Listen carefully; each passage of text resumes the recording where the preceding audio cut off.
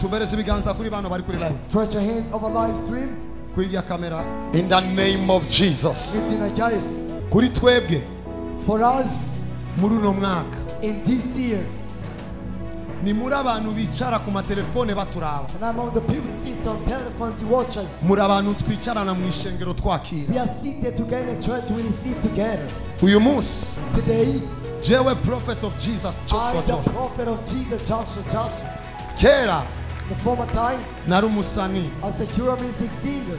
Kera. In the former time, hari umunywa rumogi. a person consumed drugs. Kera. In the former time, nari umusambanyi. I was an adulterer. Kera. In the former time, naragendera mu bapfumu n'abarozi. I practiced in witchcraft. Igihe nabigenderamo, when I practiced them, nta n'umwe yigeze aza kubibabwira. nobody came to speak it to you. Kuko icyo gihe For in that moment, nari uwushigikira ubwami bw'umwiza. person support a dark world. Ubu right now, narakijijwe. I got saved in narakiriye Yesu Kristo. I received Jesus Christ. Arambera umwami n'umukiza. Became my king and Yesu yicaye iburyo bwa data. we sit on the right side igihe of God. yankuye mu isi, When he was on earth, yankuye mu bibazo bikomeye, he took me from a great yankuye mu darkness, maboko ya shetani, from the hands of the enemy. aranjana mu ijuru ndahabona. He brought me in heaven. Uyu munsi Right now, ndiko mvuga Yesu. I'm speaking for Jesus. Inzira imwe y'agakiza One way of ni salvation, ukumwakira, it is to receive him, ukumwizera, believe in him, akatubera umwami n'umukiza. become a personal king. Uwo Yesu Kristo That Jesus Christ, yavyawe na Mariya, he was born by uwo him, niwe nakiriye, the one of uwo received, niwe the nizeye. one I believe in, Urugendo rw'umukizwa in the son of the priest. rutegerezwa kuba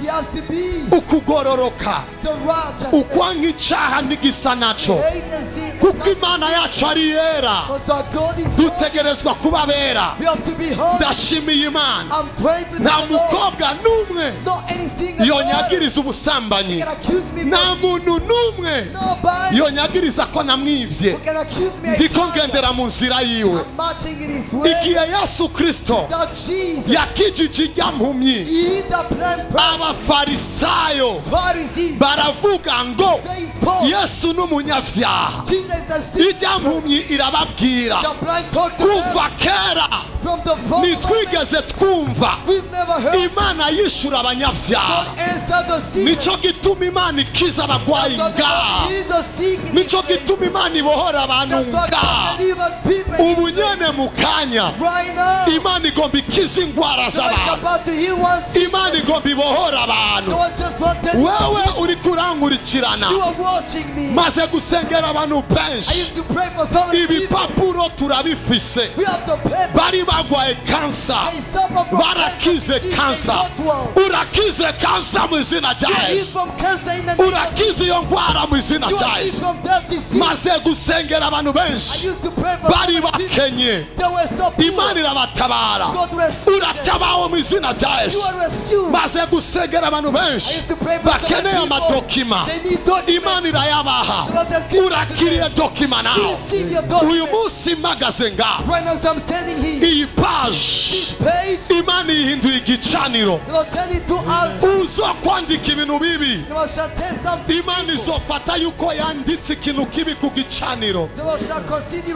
some evil. Imana izomuhanagura mu gitabo ciwe ciza mu The izina Lord rya shall Yesu. cancel in his Shira right ibiganza hand. hejuru. Raise up your hands. Ndabasengera. I pray for you. Yo nariko nugurura video yanje cyangwa ku yindi video yanje. So I encounter my video now. Nariko nugura video yanje cyangwa ku yindi video I yanje. encounter another My video. father, my father. Okay. Gumiza ibiganza hejuru. Just raise up your hands. Ndatangaje mu izina rya I Yesu. confess in the name of Jesus. Ndatangaje mu izina rya Yesu. Confess in the name of Jesus. Ndatangaje mu izina rya I Yesu. speak in the name of Jesus. Amahoro utarufise arakujeko. Peace you've never heard, you have it. Uko muvuga amen namwe murakira double double. Speak amen, you receive it. Shengero. Church, Mushobora kuba mutazi ibyo ndiko ndakora. maybe you don't know what I'm doing. Ijambo ry'Imana The riravuga. word of God declares Hariyo umugisha gutanga kuruta there guhabwa. is more blessing giving more than receiving. Nabahaye akajyo ko gusengera I give an abantu. opportunity of praying for others. Kuko Imana igomba ikore deliverance na God's derizo. about to do deliverances. Kugira ngo mwakire umugisha wo gutanga. For you to receive blessing to all. Tumbereze ibiganza byanyu. Stretch your hands. hariyo abari mu bihugu by'Abarabu badafite amashengero, That those in Arabic country they don't have churches. hariyo abari mu bihugu badasenga, That those are in a place that they cannot pray. hariyo abari mu bigeragezo biteye ubwoba, That those are in great temptation. batashoboye kuza muri kilt They didn't come to congregation. kubera ko babuze n'ukuntu boza muri kilt. They don't have any means to come into the service. hariyo abari mu bitaro, There are those who are to the hospital. fata iminota 3 Just take 3 minutes. utumbereza ibiganza Stretching your hands. dusengere bene wawe. Praying for brethren. Baramande zopradigala andosh riabadoska ledia aka.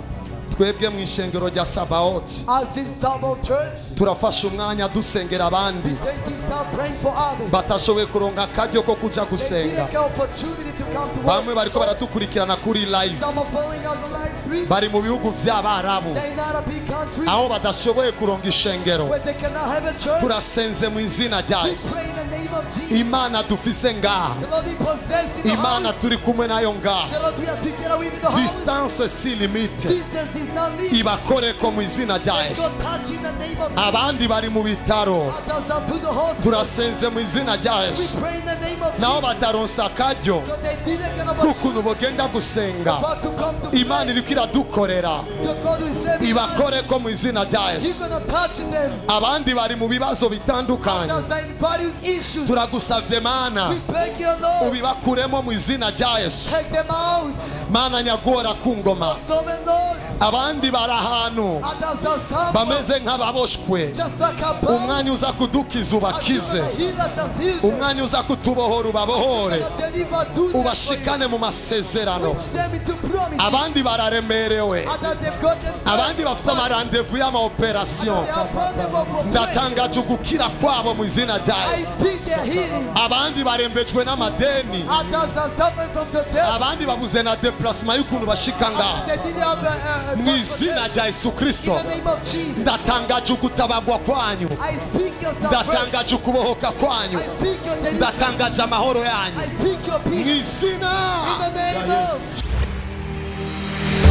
For God so loved the world, that he gave his only Son, so that whoever believes in him shall not perish, but have eternal life.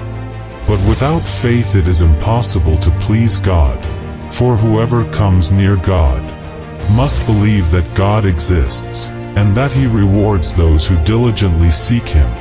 Our God is love.